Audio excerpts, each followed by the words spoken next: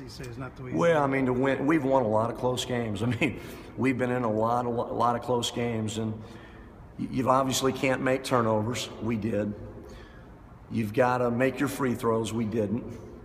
You've got to get stops. We made some mistakes at that end of the floor, and the combination of all the above, it just snowballed on us, and they made some plays, and we didn't.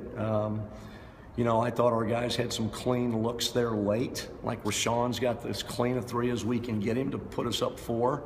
If he hits that shot, we probably win. It wasn't on one guy or one play, but a lot of turnovers late, a lot of missed free throws late, and then they stepped up and made some threes late that really hurt us, obviously.